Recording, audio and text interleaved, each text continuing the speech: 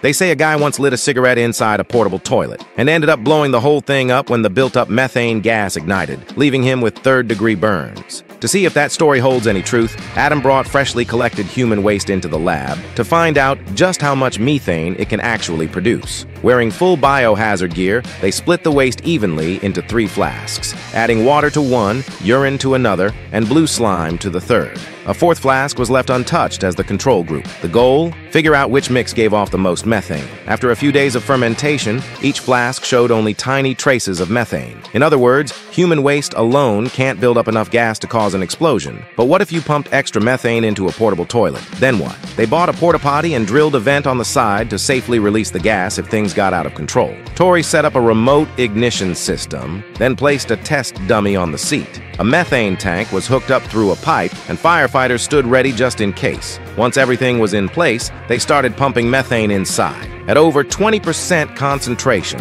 Tori hit the ignition switch, but nothing major happened. There just wasn't enough oxygen, so all they got was a small flame. After venting the gas, they tried again. This time, they placed a lit torch inside first, and then refilled the toilet with methane. When the level hit 9%, boom, the toilet exploded. It wasn't enough to send the whole thing flying, but the blast was strong enough to seriously burn anyone inside. So while smoking in a porta potty might not always blow it up, it's still a really bad idea.